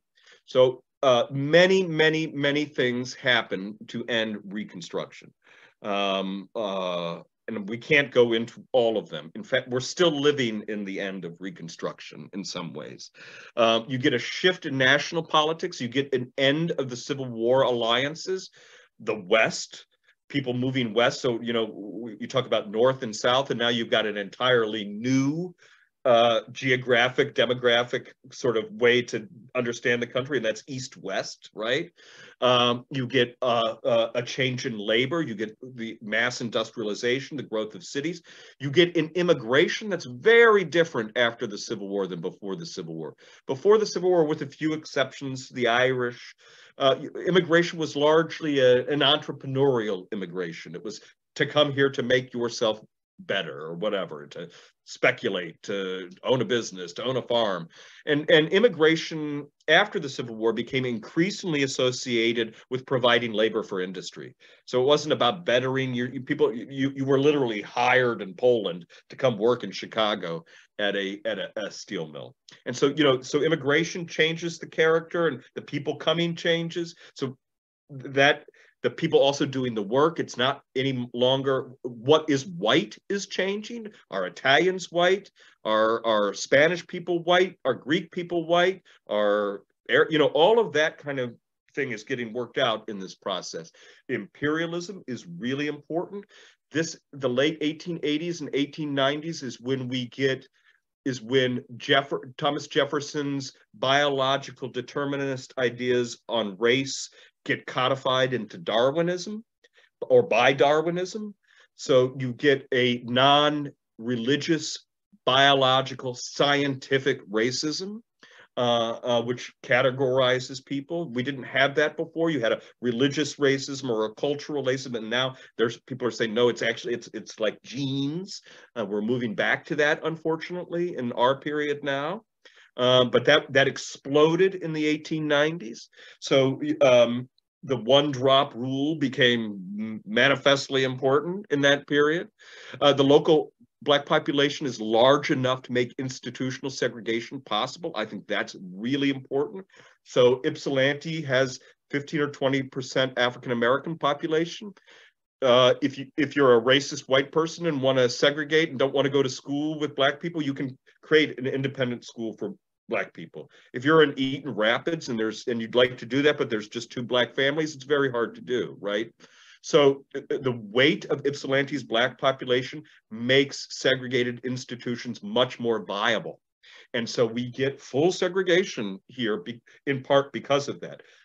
There's enough population to have including a full business district, and that kind of stuff. You see a noticeable shift in language among whites here. And one of the things is I've looked at so many newspapers, and the shift between, say, 1870 and 1880 about how even progressive newspapers talk about race is dramatic. So in the 1870s, it might have been paternalistically racist, but at least it was saying, and we're all brothers, or, something like that. At the end of that, Black people are only being talked about in the crime reports, right? And so even the radical progressive white paper in Ypsilanti will become a crime report paper for Black people. It's virtually impossible to find Black people, even though 20% of Black population of Ypsi is Black. It's virtually impossible to find Black people in Ypsilanti's press unless it's in the crime reports. You have to go to the Black press of Pittsburgh to read about Ypsilanti's Black population. Again, many people, Ypsilanti's Black community is also changing. So most Black Ypsilantians before and immediately after the Civil War would have had many more connections to the North, either Canada or family in New Jersey or something like that, than they would have had to the South. That begins to change. We often talk about the Great Migration beginning around 1910 or so. In Ypsilanti, I'm going to say it's going to begin 20 years earlier than that. I think the Great Migration and people moving south into Ypsilanti begins about 1890. You start noticing that. So Ypsilanti, it happens maybe earlier than other places, but I think that's probably indicative of a larger trend that we're just not quite seeing. The other thing is that just like in the larger community where people are moving from the countryside and the farms are kind of clearing out and it's becoming agribusiness, and you don't need 30 people to bring in the harvest anymore, you just need one. And so people are moving off of the land into the cities. And where is the rural land around here where Black people live? It's Canada. And what is the local city that they would move to? Ypsilanti. So you see a lot of people coming from Canada to Ypsilanti. We might think of it as returning to the United States, but this is just one community that has developed between Canada and the United States. So really think of it as people moving from the country to the city. And this is the Black city that people feel comfortable moving to. There are educational opportunities at in Ypsilanti for Black people. The Michigan Normal School will hire or will even though H.P. Jacobs' daughters were the first, they will hire or they will, Black women especially have access to go to be teachers here because it's a teaching school. And for in a segregated school system, the only job available to a Black woman is teaching in a segregated school system. It's either that or you know, washing the dishes. And so one of the issues about segregation in Ypsilanti is that those Black women, if they're going to be taught to be teachers, will not be taught to be teachers in front of white students. That's not going to be allowed, right? So it requires to be able to teach Black teachers at the Michigan Normal College. It requires a Black school to be able to do that. So progressive liberal Eastern Michigan University, to be able to teach Black teachers, kept segregation going in this town for generations after it was supposed to. So if there's one institution that propped up segregated schooling more than any other institution in this town, it was what is now Eastern Michigan University. I wish they would put up their hand and admit to that. And the reason is that I'm talking about now. They were using Black Ypsilanti School as a training school for Black teachers, more or less. There's also the racism of segregation that everybody supported. But I think that's important, you know, when we're talking about how segregation works, it's an institution. One cannot get away from it. Slavery was an institution. One cannot get away from it. So how are you going to react to it? And this is how progressive Ypsilanti reacted to it. The way to deal with the abomination of segregation was to keep it going, because that was the only way to teach Black teachers to teach Black students. So you see the dilemma. You're trapped in this thing. We need to break out of these traps. Okay, establish churches and schools, provide an anchor for a growing community. So Ypsilanti and Ann Arbor both have 2 pre-Civil War Black churches. If I told you Saline had 2 Black churches in the 1870s, I'm sure you would be surprised. But Saline also had 2 Black churches in the 1870s. One lasted only a brief time, one a much longer period. But any time I travel through a community or looking at the history of a community in the North and they have a Black church that predates the Civil War, that's an important Black community. That's what illuminated, that's what set me off on kind of Ypsilanti. Wait a minute, there are Black churches here from before the Civil War. That means something, right? That means something. And so both Ypsilanti and Ann Arbor have that. And so you have a long tradition of activism, of political activity, of organizing. Reconstruction is not the birth of organizing. It's where you're putting all of your skills and talents and stuff you've learned over the last 30 or 40 years into a new context. So the isolation from community and legislative politics becomes more and more. So it used to be in the 1870s that more or less the Republican Party in Ypsilanti was Black and white. And then by about the 1880s, and the leadership of it. Now, that doesn't mean that Black people ran for office, but in the party leadership to keep Black people on side with the Republican Party, and also because people genuinely supported that alliance, Black people were in certain positions of real leadership within the party. Again, not within government, not within politics, but within the party here in Ypsilanti. Now, that will change. So it goes from, okay, you can't run, but you can at least have power within the party, to, okay, you can't run, and now you can't have power in the party, but you can vote for us. That's the step down. And so what you do see is a lot of Black people moving to the only non-racist party in the Ypsi area at that time, which is the Prohibition Party.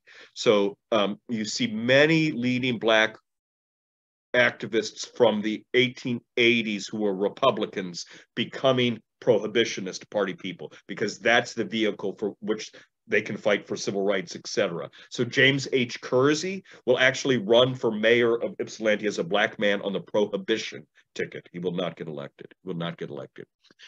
So you see here, I want you to look at these two. Remember how I was saying how differently the press talked about black people. So this is the same press. This is the Ypsilanti commercial, and the first one here is from the 1860s. And the two, just the tones of them are so different. So listen to the first one. Ungentlemanly. A colored man was standing on the sidewalk in front of Cross's store Tuesday when a man in a soldier's uniform slapped him in the face without any provocation whatsoever, so far as we can, but simply because the assailed had a darker skin than his own. The colored man resented the indignity, and his assailer was completed to a visit to the surgeon. Serves him right. The newspaper said it was right for the black man to beat this white man. Wait, what? We deprecate into the excuses of the soldiers, whether it be sacking of copperhead presses, so-called, or whether it be as the assailing of a defenseless colored man. All wrong. In every instance, the assailant ought to be subjected to the full penalty of the law. We're happy to say that these dangerous excesses are not countenanced by the better class of our soldiers, but in every instance due to bad whiskey, working upon the brains, badly needed regenerated grace of the gospel to make them better men. But so this actually defends the black man for hitting a white man. There will be a long time before the white press of Ypsilanti will defend any black man for hitting a white man. So they will want a separate jail. This is 30 years later. Ypsilanti, and again, I apologize for the tone of the article. I'm reading a historic piece. Ypsilanti has a surplus of colored population. And they are taking steps to draw the color line. They have schools for colored people and churches, but no race rum shops. They have been compelled to mix with the low whites. Remember how class and race works. White people are low if they mix with black people, right? And black people are low if they mix with low whites, right? Race and class, they work together. They work together. Mixed with low whites every time they wish to mix their drinks. They have taken steps to purchase a drink shop from one of the dealers there and will have a rum hole presided over by a son of Ham. The chairs will be painted white, the counter will be ebony, and the tables black walnut. In this way, they sit on the white and lean on the black.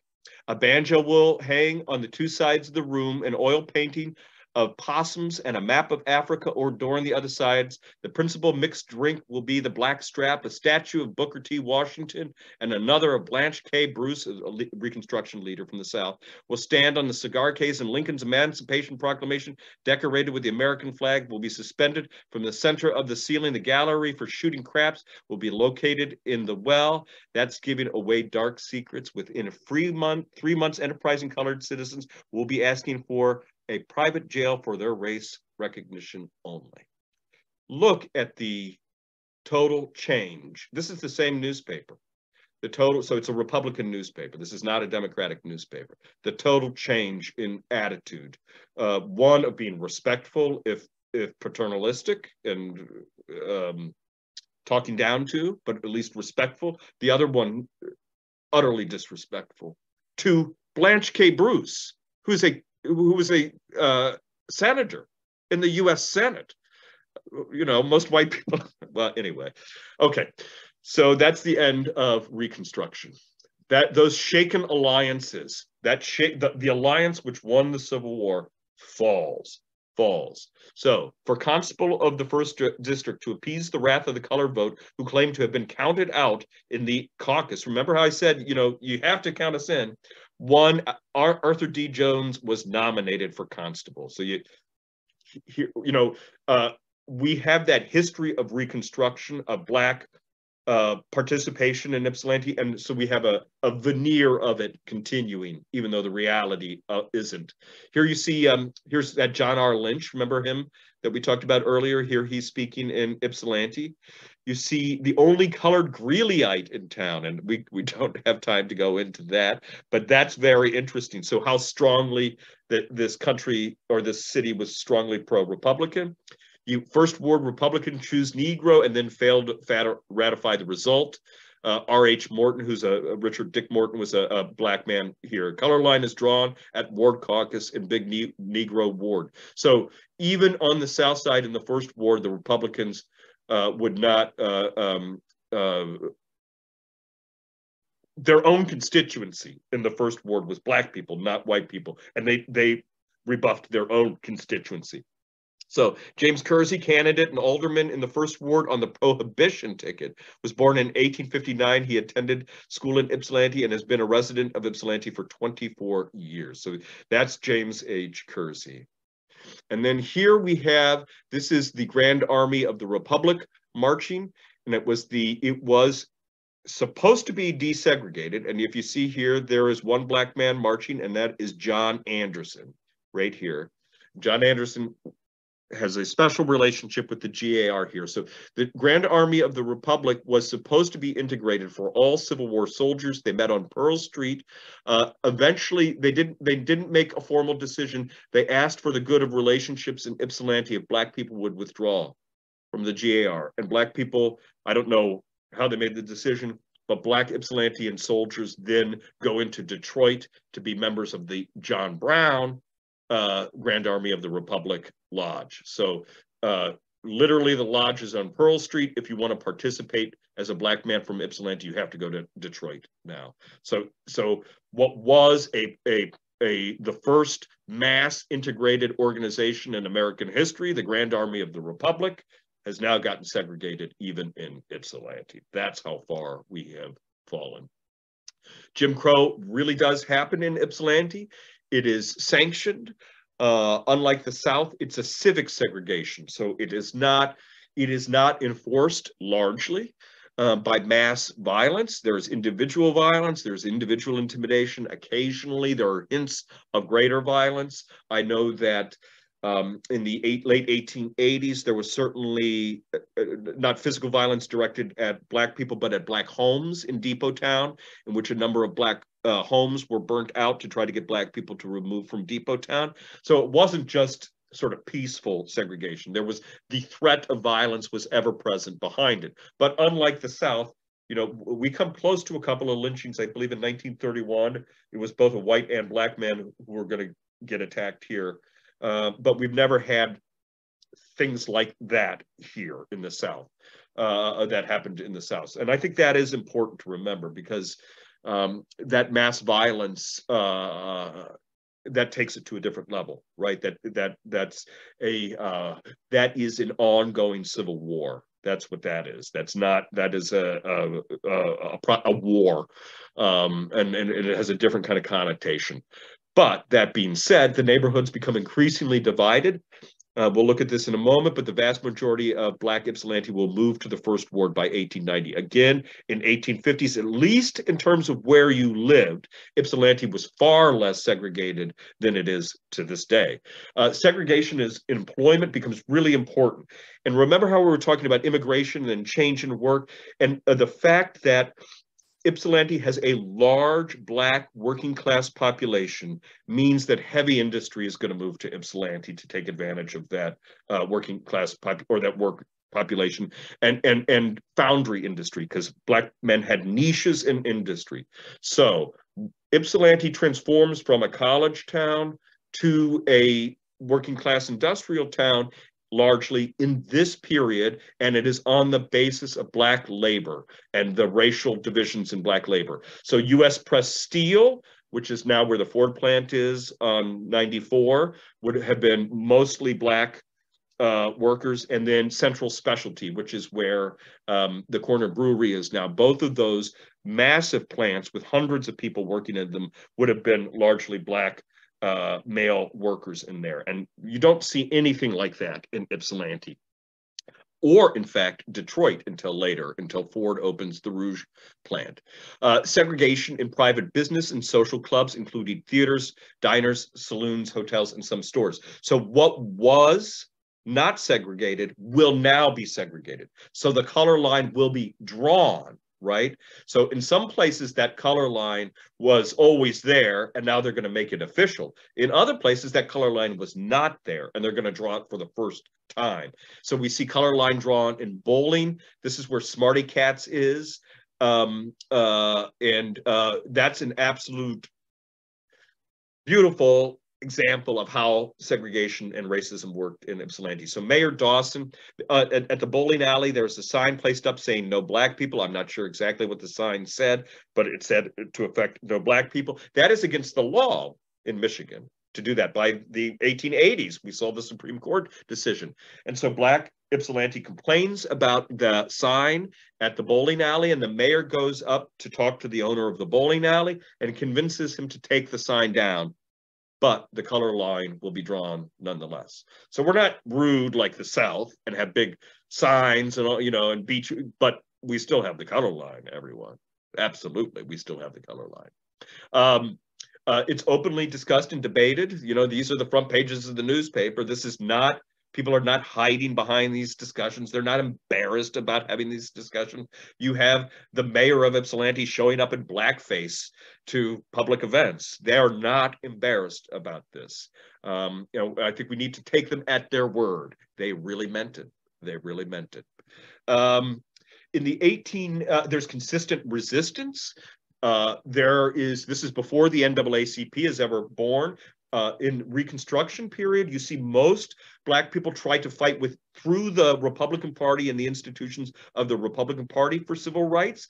After that alliance breaks down, you see independent Black civil rights organizations growing up. So you see the Afro-American League, the Equal Rights League, the Anti-Lynching Leagues. All of these will have people living in Ypsilanti and participating in them 20 years before the NAACP is even formed. So I think that's really important to remember, is when access was closed down within the Republican Party to influencing, if not determining, to influencing legal protections, etc. You created your own institutions, your civil rights, and fought on that basis, right? So there was never a withdrawal.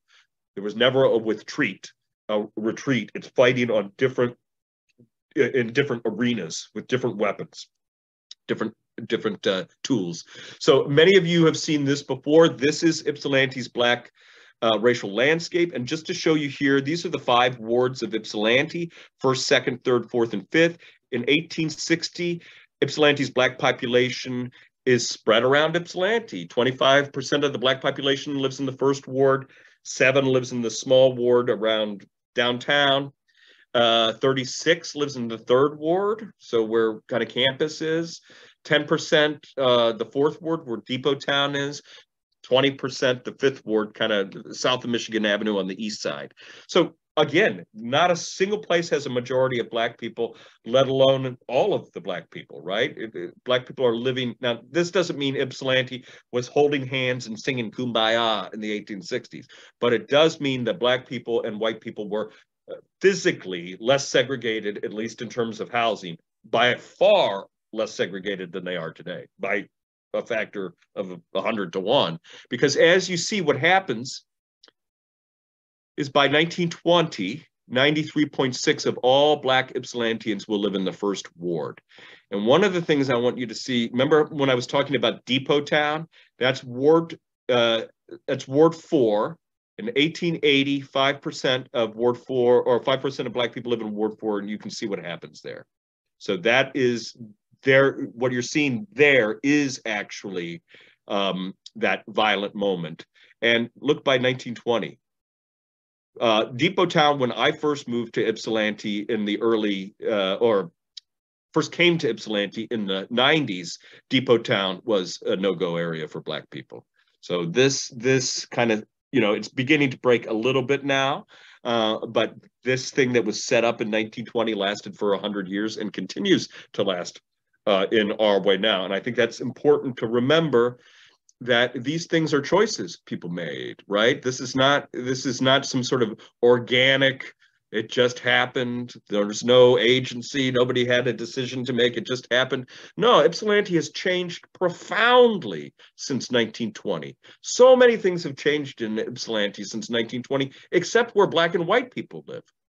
So it's not that it's unchanging, it's that people keep making the same racist decisions over and over and over and over again. And I'm going to ask you, where is the new housing they're building in Ypsilanti largely for poor and Black people going to be. Guess what? On the outskirts of town, just where they put poor and Black people for the last 150 years, meaning they're making this, they can look at a map like this, they can look at these segregation and go, yep, and we're going to put Black people over here, right? Making the same decision over and over again is not necessarily unchanging. It is responding to changed events with the same racist attitude. And sometimes that attitude does not need to be spoken. It doesn't need to be enunciated in any way. It is part of the matrix of how this works. This highway right here, when people were deciding to put down that highway, I guarantee nobody even had to think in their mind, should it go through Barton Hills? That never showed up in somebody's mind, Barton Hills, right? So they didn't even have to think that rich white people were not going to remove them, because they knew that before they even started, right? Didn't even have to think about it. Okay, I love this. Some of you have seen this before. We're going to be wrapping up here shortly. I love this. This is the Ladies Literary Club, and they are deciding, shall we draw the color line? Now, no Black women were ever members of the Ladies Literary Club, but the Literary Club is deciding on its own that they're going to draw the color line. And then I wish I knew her name. I wish I knew her name. This Black woman writes in response to this, this is 1901. A colored woman from the city writes as follows to the editor regarding the recent discussion of the Ladies Literary Club as to whether or not the Federation of Women's Club should draw the color line. Remember what we've been talking about, this community, where it came from, how it organized, the things it had to confront, how it continued to organize in changing circumstances. And she writes to them, before you draw the color line, I think it well to call a meeting to see if the colored ladies would care to join with the white women or not in their women clubs. I don't think that there is one of the colored ladies who has asked you if they could become a member of your club. The colored ladies have a society of their own, and they don't consult the white ladies about it. And don't ask them to become members. The colored people of Ypsilanti have made themselves, right? So that is the Black response to the middle-class white ladies at the Ladies Literary Club deciding whether they should formally not have Black people there or not. And I think that says a lot, one, about the white community and how myopic they are to the reality of their Black neighbors, and two, how politically astute, confident, organized, and a tradition that Black Ypsilanti had. Okay, early civil rights organizations. Here's a couple of leaders. This is Herman Kersey and this is Paul Clay. There may be Kerseys and Clays on here, but then again, these are all pre-Civil War or pre-NAACP civil rights organizations, or coming up to the NAACP. Alfred Anderson, do you remember me showing you the Black man who was marching with the GAR? John Anderson, his son, is the first head of the NAACP. You see Alfred Anderson on Sunday evening. He discussed at the Methodist Church on behalf of the National Association of Colored People. The organization has headquarters in New York City and is planning a 2-week membership drive. Very, very early. Ypsilanti has a very, very early NAACP chapter. The Colored Welfare League of Washington County is making elaborate plans for a reception to be given at the Ann Arbor Masonic Temple Thursday evening. As free and all colored people of the county are expected to be present, the league expects for long to have a community home of their own. They have in mind to purchase the building at 211 North 4th in Ann Arbor. The Washington County Protective League, which is what it says, it's a protective league, met at the Good Samaritan Hall, which is still here in Ypsilanti on the corner of Buffalo and South Adams. Tuesday evening, April 15th, and elected Reverend W.L. Brown, President. Arthur Jones, having resigned. It's now the opinion of all the leaguers. We now have the right man in the right place to do the job. The district in the coming convention to be held in Detroit, and here's the local people who are involved in it. You see James Kersey again, the Merchant family. Look who comes, William Monroe Trotter from Boston. The National Equal Rights League Trotter House in Ann Arbor is named after him. He was a radical rival to Du Bois's. He's going to be speaking at the AME Church, the Afro-American League meets here. And if you notice that Joe Pettiford, L.W. Lewis, and J.W. Parson of Ann Arbor there. and then asked for an injunction against the school board. So the schools that we demanded to have access and control over are Black schools that were signs of our self-determination and independence have become an albatross around our neck. And we want an end to segregated schooling in Ypsilanti. So we'll end with two short stories. One is Ypsilanti in the 1890s. And again, we are now in the nadir, the worst part of the failure of Reconstruction, that biological racism, mass violence in the South. Reconstruction has been overturned in every southern state except maybe North Carolina, and it's about to be overturned in North Carolina in a couple of months. So it's a dark, dark, dark period for race relations and for Black position in the United States.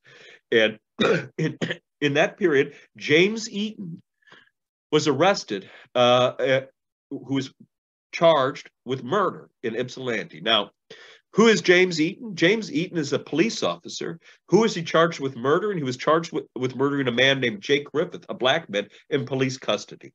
So a white police officer was charged in the 1890s and brought to trial for the murder of a Black man in custody.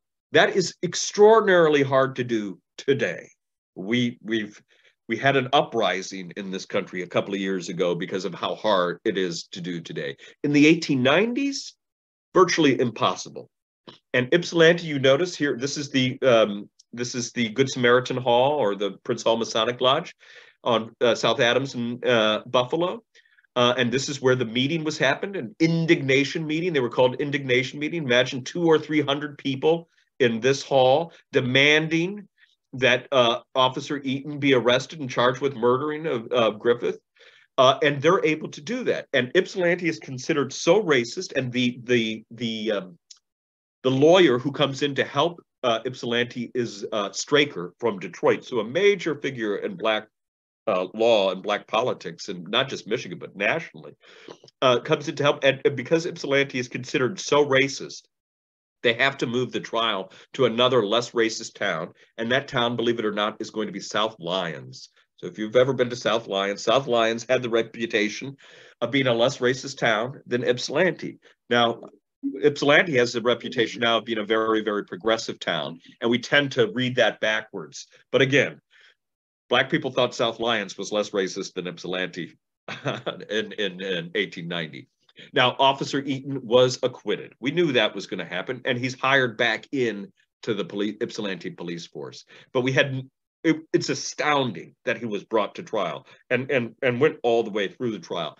And then when he's brought back to the police force, there's a constant attempt to hold him to account on the part of Black people. And sometimes it's legal, and sometimes it's almost a riot.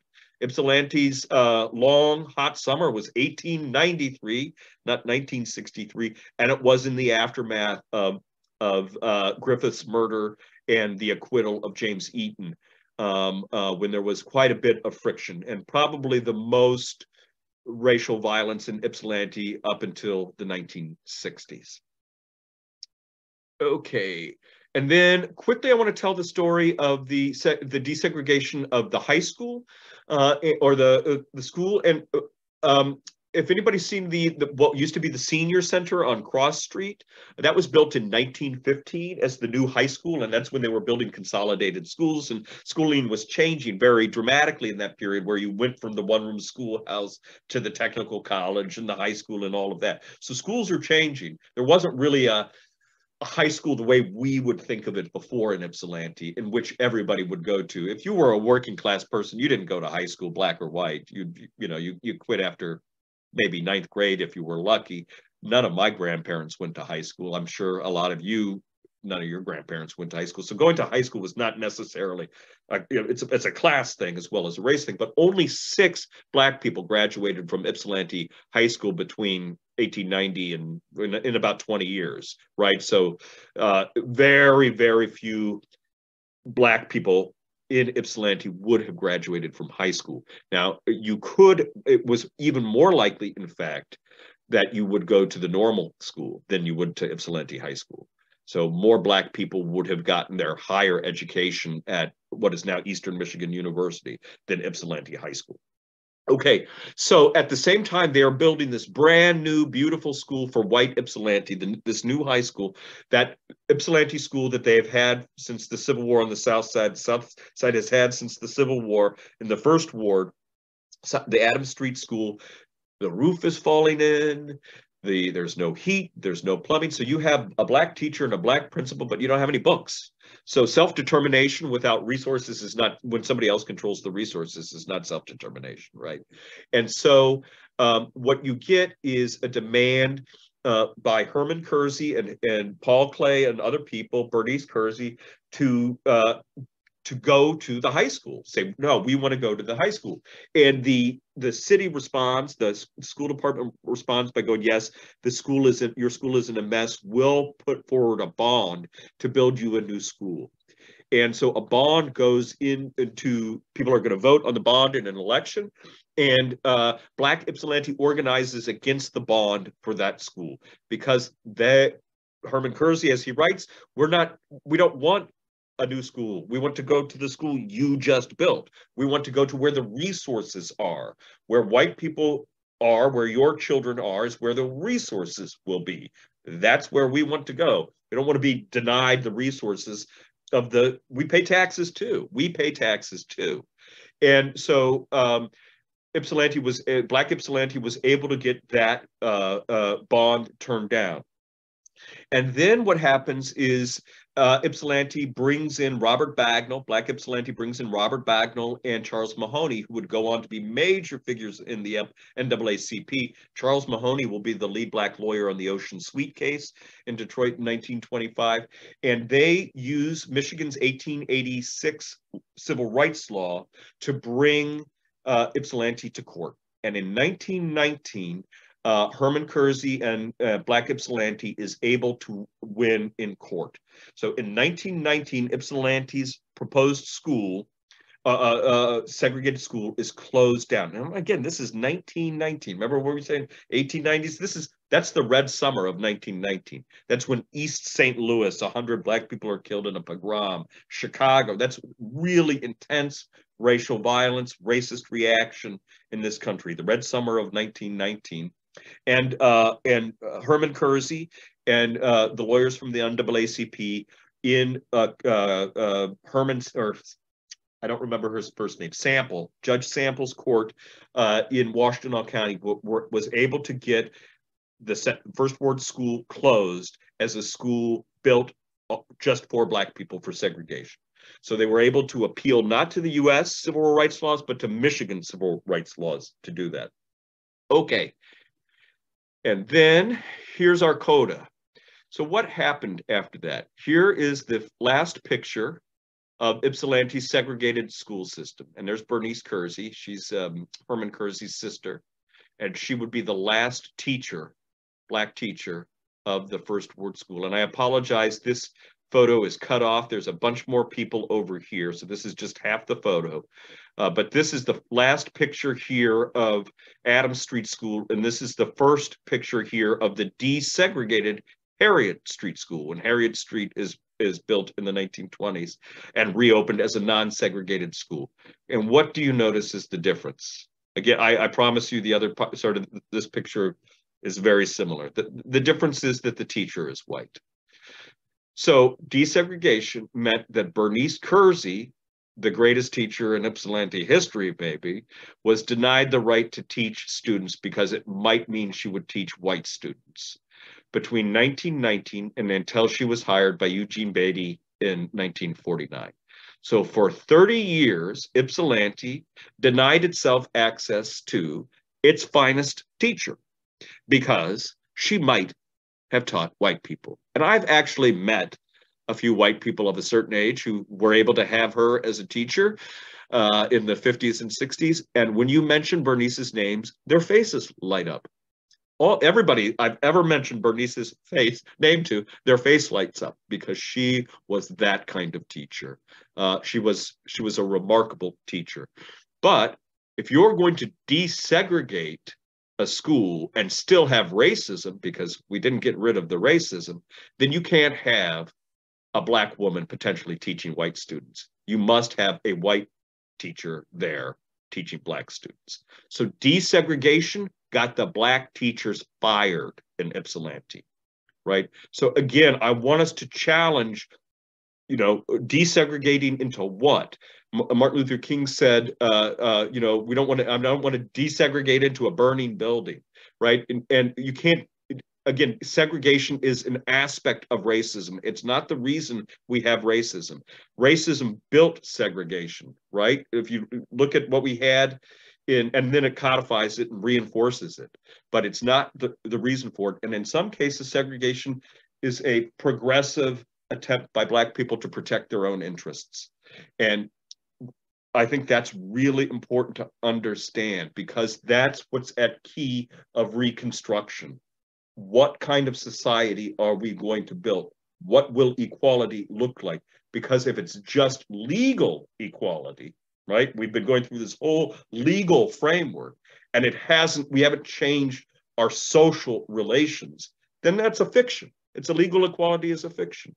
And right now we have legal fictions of equality when we all know there is no equality in this country, not just between races, but men. We have the fiction of equality, but we have not yet moved to equalize our society. And that will require a kind of process that looks something like the reverse of what we've just been looking at. It will require where things are built. It will require tearing down things. It will require building whole communities and not building whole communities, right? It's going to require a new reconstruction, a social reconstruction. So thank you very